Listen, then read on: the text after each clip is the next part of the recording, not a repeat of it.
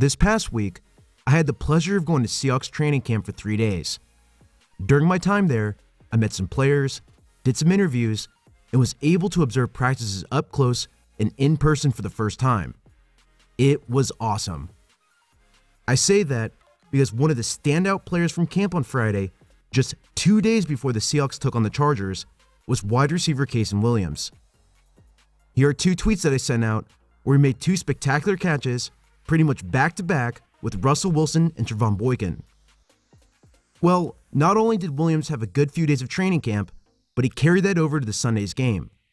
He put up a monster performance, catching all 4 passes thrown his direction, totaling 119 receiving yards. Just like in practice, Williams showed his mastery of the sideline fade route on all 4 receptions. With his 6'3", 217-pound body, he showed a vertical prowess and body control over multiple Chargers defenders. Now, the mechanics of the fade route seem relatively simple, but the most important thing you need to know is that you have to win on the release.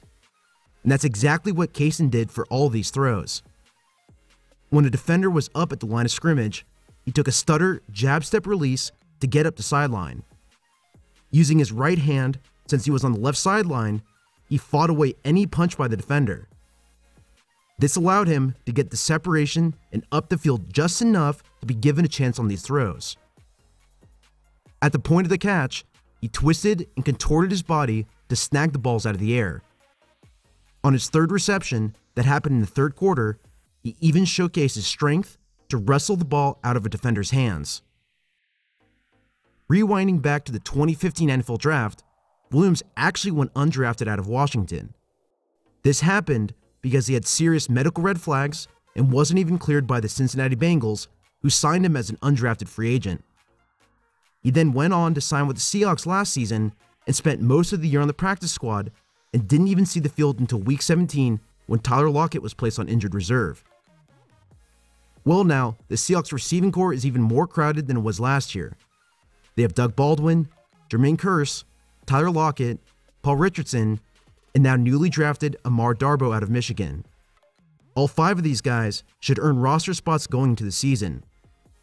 Since the team will realistically carry 6 wide receivers, it's up to him to win the final roster spot over guys like Tanner McAvoy, who also helps out on special teams. Needless to say, it's going to be a tough road. While I can't guarantee he'll earn a spot on the active roster, he's shown enough in the first preseason game to make Pete Carroll and the Seahawks coaching staff seriously consider him going forward. Well, that's it for this video. I'm still planning my Aqib Talib and Chris Harris video this coming Friday. Definitely be on the lookout for that. And if you want to support this channel, go ahead and follow the link to my Patreon account. Also, you can follow me on Twitter at Samuel R. Gold.